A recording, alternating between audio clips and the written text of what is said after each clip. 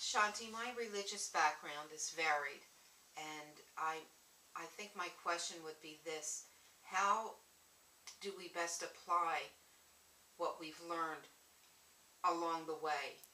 Yes, we are all hypnotized. We are all brainwashed because of environment.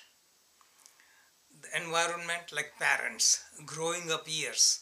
First 7 years of life are very powerful because we are totally open to absorb everything literally. Even child who doesn't understand the language absorbs the vibrations and feelings. We get programmed by the religion, we are programmed by the school, by the society, family, relatives, and our own personal experiences. We have no choice because we are already exposed. So what I recommend is being born again. We are born like eggs. Birds are born as eggs and then they hatch out of the egg. Most of us, most human beings, they are born like egg and die like egg. They never hatch out. That means they are into all the programming. Get out of the programming and think for yourself. Be revolutionary, be dynamic, think for yourself, apply all the experiences and all the teaching to make them contemporary so you understand for your life and your situation here and now. You know? So when we do that, then we have different vision. We see situation differently. And first thing we do is question. Most people who are born Christian, they are brainwashed by Christianity. Those who are born Buddhist, they are brainwashed by Buddhism. Those who are born Hindus or Muslim, they are brainwashed. Because from childhood they are told, this is God, this is what you worship, this is good, this is bad. And then you become narrow. And most of the people who are born into that religion and custom, they don't know anything about their own religion. Ask Christian and they don't know the essence of Thanksgiving, essence of Christmas, essence of Palm Sunday, you know, Yes. all these things. Hindus, I know, most Hindus don't know ABC of Hinduism. All they know is a ritual going to the temple. And this is true of all religions. They don't know the real essence because you are born into it, you take it for granted.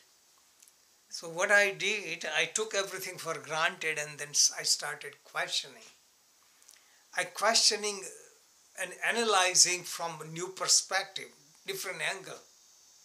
And then it becomes much more fresher. Questioning everything, everything I learned.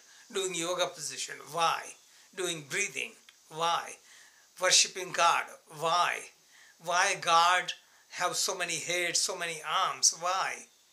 Things like that, then you learn more. Matter of fact, religions are in line with science.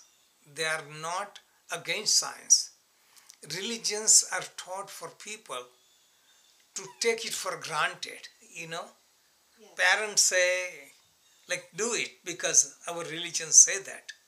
Because we are doing for so many generations, do it. But child asks question, why? They have no answer. Now people are more awake, they are questioning. Children are more awake and asking question. And if they look at the science properly, they would be opened up. For me, eye-opener was quantum physics.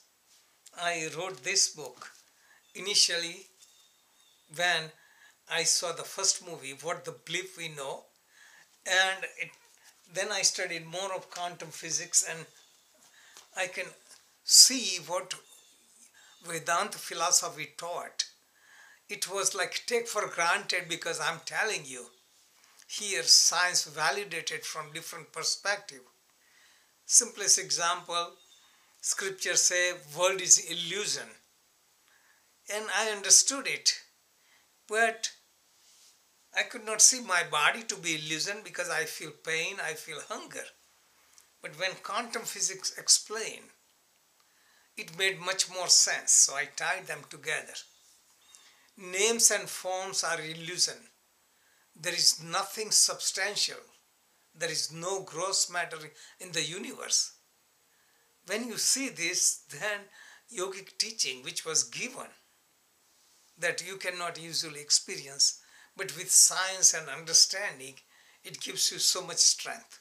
So be dynamic, be creative, and don't get hung up on anything or anyone. Don't follow anyone blindly because you could be misled. Follow the original teaching and derive the essence for yourself. And then it will be dynamic. And if you are doing that, you will have greater joy, creativity, and compassion. See, all this will happen.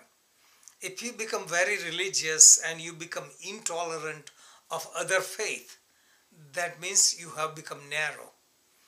Yes. If your own faith and your own practice makes you more compassionate to accept all the religions, all the nations, all the races, all the living creatures, and all animals and plant kingdom, entire universe, then you have really evolved.